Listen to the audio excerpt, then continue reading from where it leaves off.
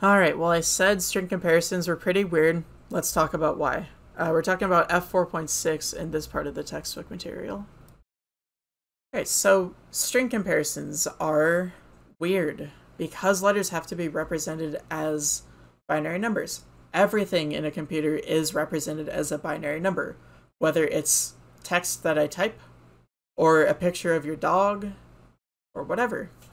It's all represented as binary numbers somehow, and then interpreted as whatever it's supposed to be.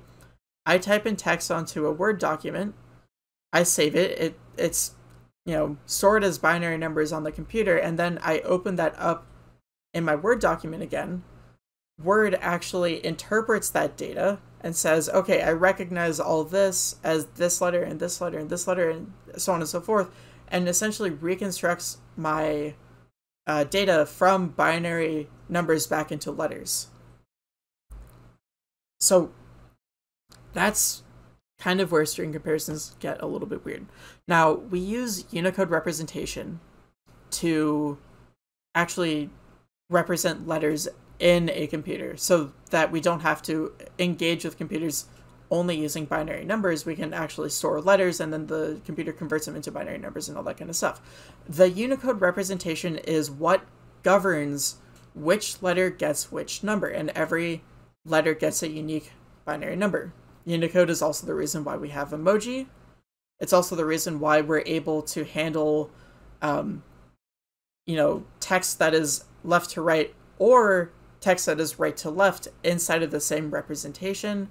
It's why you can actually have emoji people of a lot of different skin colors even. That's all encoded as part of the Unicode representation. There's a lot of crazy stuff going on there, and the people who are part of the Unicode consortium, they are troopers. Let's just put it that way. They go through so much. But here's the thing, is that computers have to differentiate between uppercase and lowercase letters because they're really not the same, right?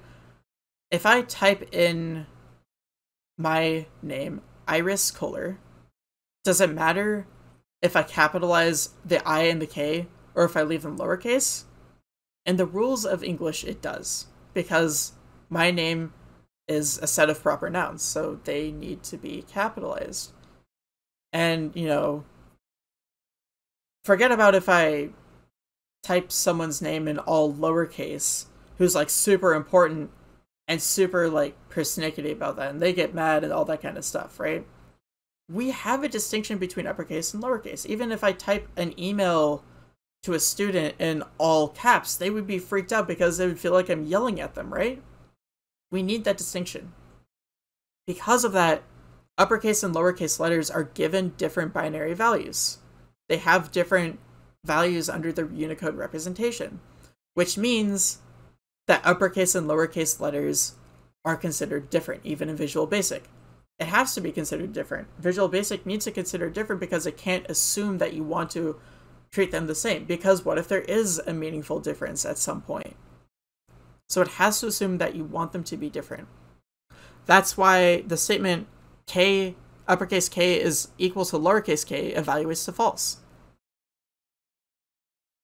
The statement string state equals CA, but with uppercase C and lowercase a, that equality, and I'm not talking about the variable assignment here, that equality is true only for the string containing uppercase C, lowercase a. It would end up being false for uppercase C, uppercase a, or lowercase c, lowercase a, or lowercase c, uppercase a. All of those would be false because of that difference between uppercase and lowercase letters. Now, we actually have some useful methods, to upper and to lower. The reason why those are useful is because, the user might put in anything when we ask them to give us text. It could be any mix of capitalization. Even if we told them, hey, enter in, let's say, the state that you live in all caps, they might not listen, because users just sometimes don't listen. And you have to assume that they will not listen, and you have to plan ahead.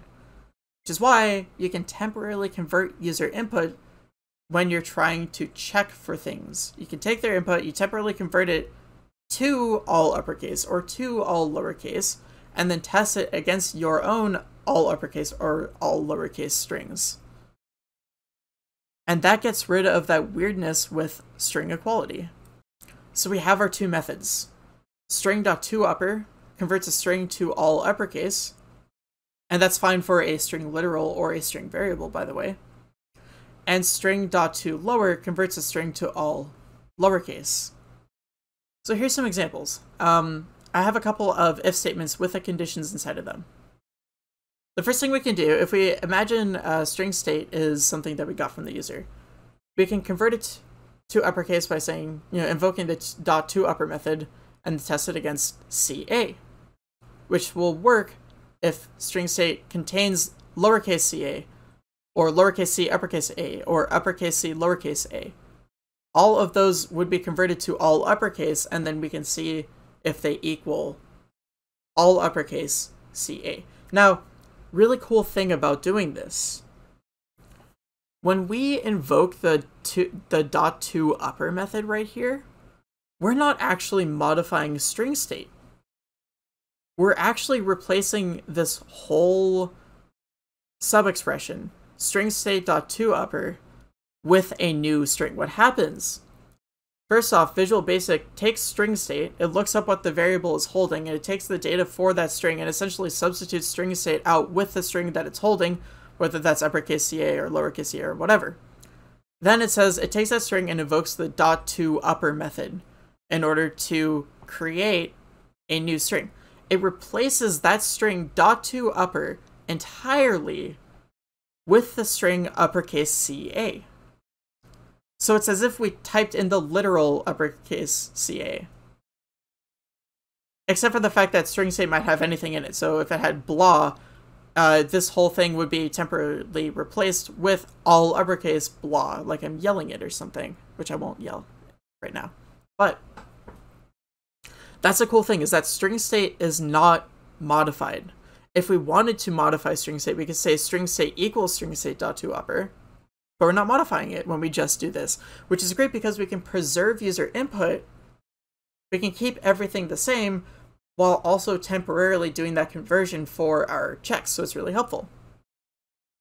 We can also do it for string comparisons. If we get two names from user input, string name 1.toLower equals string name 2.toLower.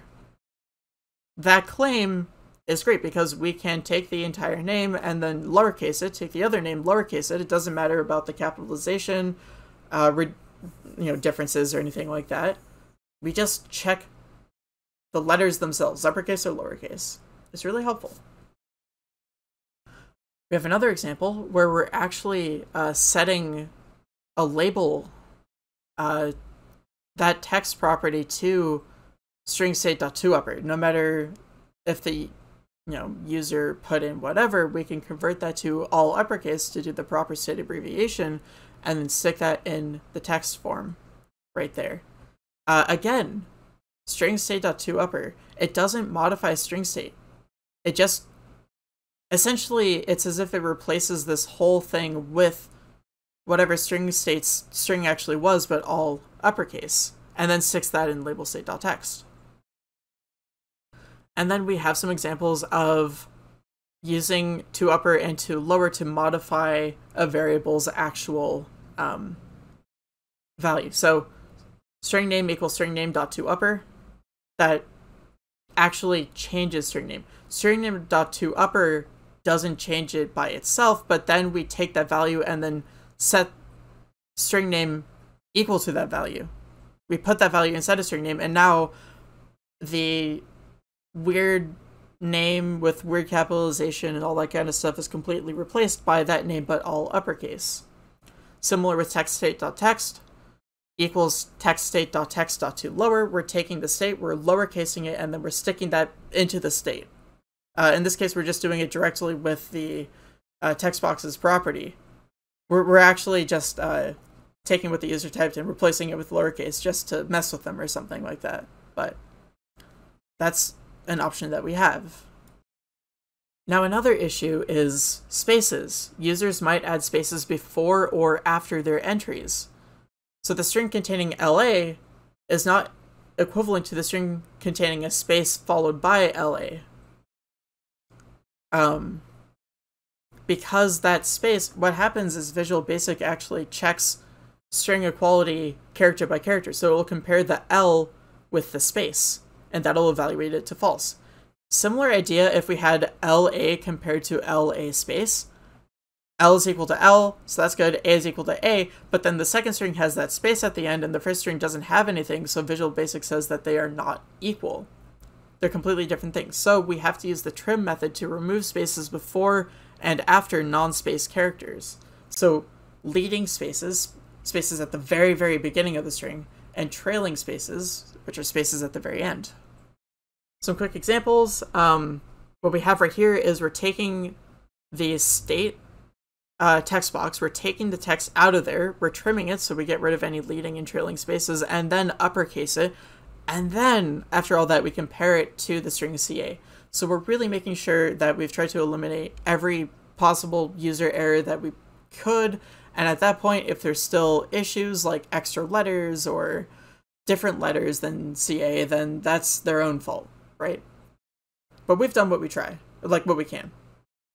Or setting the string city equal to the text box where the user inputs the city, take that text property, we trim it, and we set it to all uppercase using the toUpper method. So you can actually, by the way, you can chain properties and methods like this. And what happens is Visual Studio essentially goes left to right. It evaluates text state. It's like, okay, what is text state? It finds out what text state is and says, okay, I have this text box control now. The user's trying to access the text property, whatever's inside of the text property. So it finds the text property, it gets the string out of there, and now it's holding the string. And now it says, okay, now they want to do the string.trim method. So they invoke .trim. It gives a new string, by the way. It doesn't modify the old string, kind of like what toUpper and toLower do. But it invokes toString, and it creates a new string with all the leading and trailing spaces removed. And now it's holding that. And this is, okay, well now this string, they're trying to get the toUpper method going. So then it converts everything to uppercase, throws out the old string, and it takes this new string, and that's what it's holding. And now it says, okay, and now I compare it to this other string literal CA. That's what's happening right here. It's going left to right. By the way, I should say, if a string doesn't have any leading or trailing spaces, .trim does nothing, but it does create a new string. It just doesn't, like, crash or anything. You're totally fine to use it on a string without leading or trailing spaces. It will just functionally act exactly the same, including the creation of the new string. Now, it's helpful if you're using the trim and toUpper and toLower methods for user input to store all that in a variable so you don't have to do it constantly. You can leave the user input as is. You don't have to worry about changing it or anything. It's very efficient because you're not doing that work every single time you need to check user input. You can just store it in a variable and then keep on working with it. Sort of like why it's helpful to convert, say, a double from a text box into a double, or, you know, a numerical string from a text box into, say, a double, store that in a double variable, and then never touch the text box again, and you just keep on using the double variable because you don't have to do that conversion ever again. So it's a lot more efficient that way. For example, making things a little more efficient with like a previous example, right? Instead of comparing textstate.text.trim.toUpper directly to the string literal CA, store it in stir state, and then use if stir state equals California. And the nice thing about that, you know, it's less efficient the first time you do it, but then every additional time you get a lot of efficiency back out of that, which is really helpful. And then, you know, if you ever accidentally modify stir state or whatever, the information is still in textstate.text unchanged, so you can just grab it again. Although, best to not modify stir state in the first place unless you really need to. Okay, so that's string comparisons. I didn't so much cover the string use of less than or greater than, like that stuff that we saw in the key press examples in the previous video, because there isn't a ton to talk about. It essentially relies on using different characters of the strings binary values. It'll go left to right comparing the binary values until it figures out which one is greater and which one is less, or until it finds a pair that is not equal or something like that. But to really use that for the most part, you would actually have to probably consult something like a Unicode table, which is really annoying, and I don't think you need to worry about that right now. The key press event is helpful because it shows like, okay, well, all the characters are next to each other. So you can use less than 0 or greater than 9, less than the string containing 0 or greater than the string containing 9, in order to filter out things that are not numerical digits. Or you could do that with all the lowercase letters, because all the lowercase letters are adjacent. Also, all the uppercase letters are adjacent. However, the uppercase and lowercase letters are not adjacent to each other, so you'd have to say, less than the letter A, lowercase, greater than the letter Z, or less than lowercase a, or uppercase A greater than uppercase C, whatever. But that's not, I think, as relevant for this as string equality and inequality is, especially with those notes about 2 upper, 2 lower, and trimming and all that. So that's why I wanted to talk about string comparisons specifically.